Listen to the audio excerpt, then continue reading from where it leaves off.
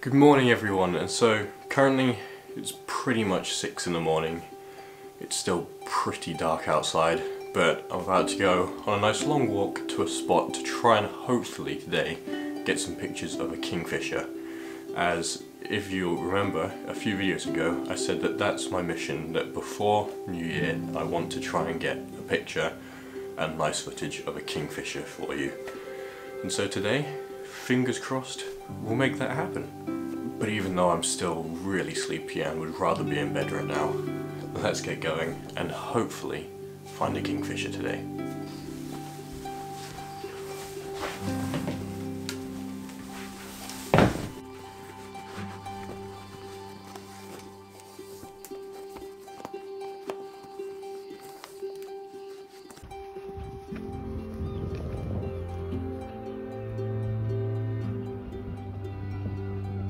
So we're almost there now. If you can see just behind me there's a beach there, and the lake that I'm going to is just behind the beach. But just look at this behind me.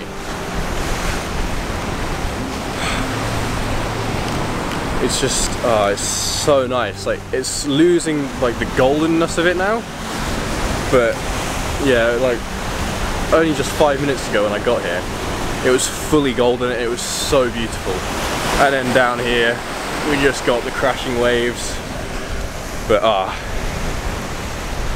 being out on the cliffs at sunrise is it's just stunning.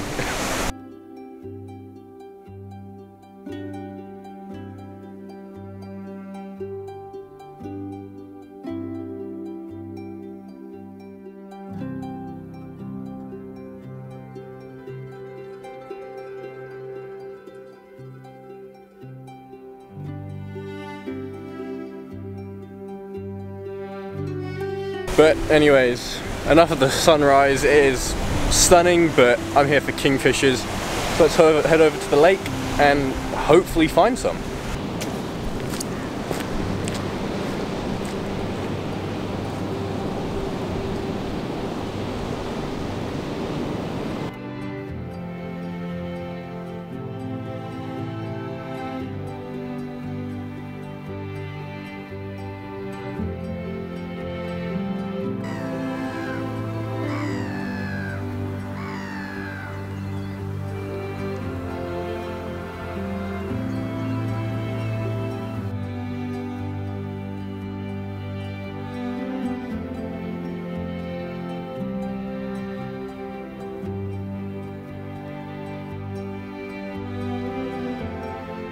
Okay, so I've literally just got here, like set up my camera and everything, sat down filming some tufted ducks and some either shags or cormorants, I'm not 100% sure, over on like a platform out on the water. And then out of the corner of my eye, I see this little streak of electric blue. And literally within 3-4 minutes of being here, I have spotted the kingfisher. And currently he's moved into like a thicket where I got a few shots, but he moved further in like soon after, so I can't see him right now. But knowing where he is and knowing that it definitely is here, I think this is going to be quite a successful day. I've just got to try and get a bit closer to actually get some nice close-up shots of him for you.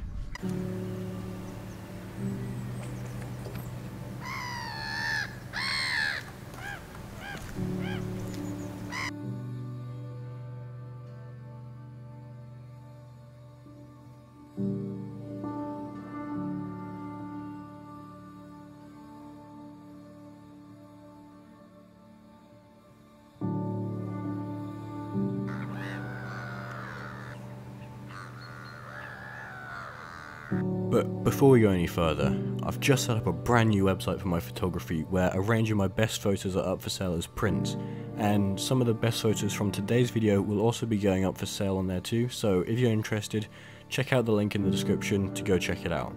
And there's also a 2023 calendar up for sale now, so it could make a perfect gift for someone or just a nice gift for yourself, so why not check it out. But anyways, let's get back to the video. One thing that's quite interesting that I've never seen before is the gulls, the black-headed gulls on the lake here. They keep fighting, and like, I mean properly like going at it. I've never seen that behaviour before, and I think my theory is to do with the avian flu in the area, and the fact that you're not meant to like be feeding the birds and stuff and getting them together in big groups. And I think because people have stopped feeding the birds here, like resources become more scarce, and because it's winter now as well, like there's less food around anyway, and so they're fighting over the remaining resources. So that's quite like interesting, like the link between how they become so reliant on us and everything. But I mean, they've just chilled out because somebody did actually come down and throw some food out because they had a little kid with them. But yeah, it's quite an interesting behaviour to see them, because I've never seen them do that before.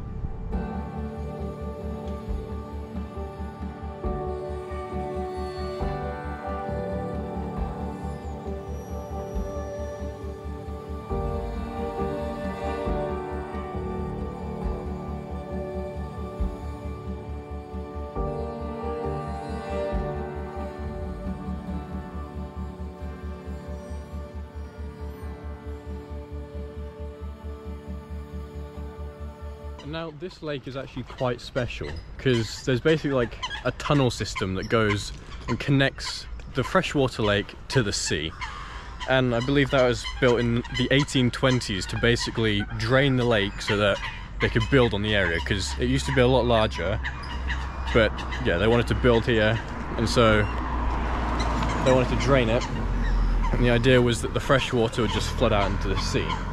But at high tide, seawater actually comes into the lake, and it's turned what was once just a fully freshwater lake into a brackish lake now, which is a mix between the salt and the freshwater. And I believe that that is actually quite rare here in the UK, because there's only a very few sites where there are brackish lakes around our coast. And like, obviously that means that there's a range of different species that can be found here. As you get, like, we've got down here some coots and stuff, so freshwater species more, but then you can also see down here fish that you find out at sea. So it's a weird mix between the two, but what makes this lake especially like special and a site of special scientific interest is the trembling sea mat, which this is the only site in the UK where it can be found. And the trembling sea mat belongs to a family called bryosans, which they look like plants, but they're actually little animals. And the trembling sea mat, it's only about 2 millimeters like big, so it's a tiny little thing. And so trying to spot any out here is going to be hard, and it's not my main aim today, as you know. I'm here for the kingfishers. But it's just awesome to know that in this lake here, there's an animal that can be found nowhere else in Britain.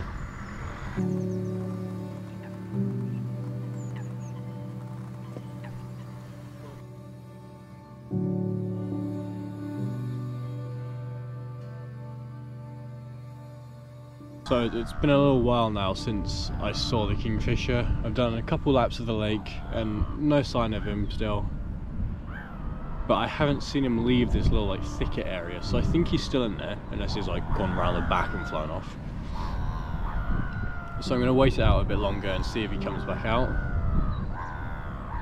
Because I got him on camera, that was the aim, but I really want just a nice shot, a nice photo. Because I've never managed to get like really good footage or a photo or anything of a kingfisher. They've always been really far off. So that's my mission, to get a really nice shot of one. And down here on the lake there's just so much.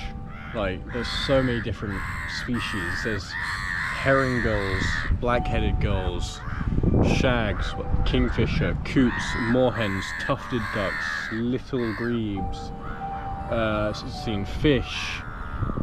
It's like, this place is pretty mental, to be honest, and I think I'm going to be spending a bit more time here because there's a lot of potential subjects to like get good photos of and stuff, which with my uni course I'm on will really help actually.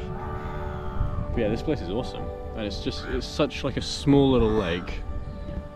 Like, it's not that big, and just behind me you've got the sea as well, so there's potential subjects back there.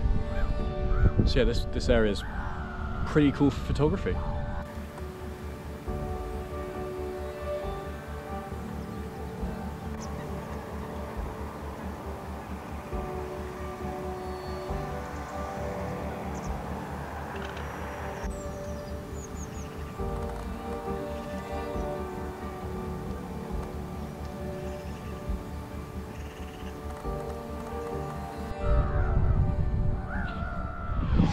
I was just watching the gulls here as they were like fighting and everything, and I look over, and where I'd seen the kingfisher earlier, there's this little patch of like orange, and I thought, oh, it's just like a dying leaf or something, from like the distance I am anyway.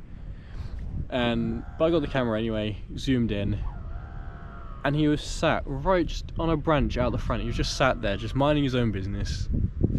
I managed to get a few quick photos before he flew off, and so I'll show them to you at the end with all the other photos I've taken today. But the patience of just sitting here and waiting, it's finally paying off. I think I've just seen him move around like within the bushes again.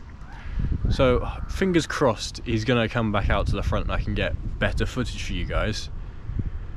But even though the pictures I got, they aren't the best and he's still quite far away, they're the best I've ever got of kingfishers, and so I'm extremely pleased with that. And I've also just got loads of other awesome photos today of like the tufted ducks that are here, the coots, the gulls are doing like interesting behaviours and everything, so that's cool to see. So yeah, coming down it's been a success so far. So I'm going to give it probably an hour longer. I've already been here for a few hours. But yeah, an hour longer, see if he comes out. If not, then oh well. We've got more luck here than we have anywhere else. But yeah, hopefully within that hour he comes back out and I can get some cool photos and footage for you guys. So yeah.